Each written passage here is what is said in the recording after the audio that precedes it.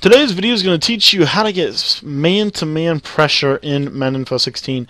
What's up, guys? My name is Cody, and in today's video we're going to break down how to get man pressure from our nickel 3-3-5 odd formation. Now remember, this is the formation that I break down exclusively and even more in depth in our New England Patriots defensive guide. Shows you how to get some nice gap pressure and things like that, so definitely want to showcase that. And so if you guys want to go more in depth with anything you see this week, be sure to check out that guide. But the play that we're going to be using to get man pressure is the play pinch zero. Now what we want to do is we want to keep with the same look, and so we're going to base the line, we're going to show blitz, and we're going to pinch our defensive line.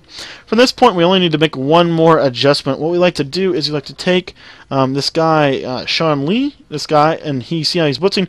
We like to move him out like we normally do. You see his blitz angle is going to change when we get into the slot. Now from this portion is what we want to do is we want to take him and we just want to put him in some kind of zone, some kind of something, either a zone or a man, it doesn't really matter.